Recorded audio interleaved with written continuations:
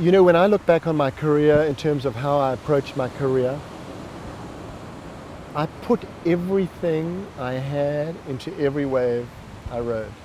So from a perspective of having tried harder or been more disciplined, I couldn't have been more disciplined than I was.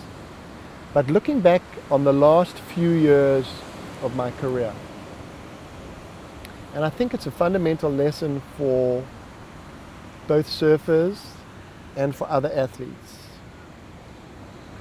Don't let the athletic and competitive aspect become everything.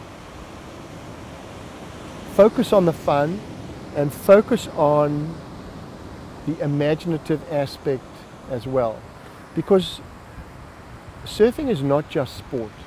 Surfing is art as well.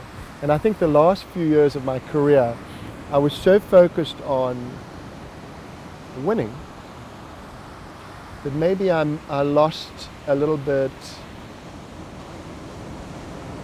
of the freedom associated with thinking about my sport as an art form, which is the way I always thought about it until my last few years on tour. So I think for surfers and for other athletes is don't lose sight ever of why you're doing it. And if you're doing it just to win, you're not going to win.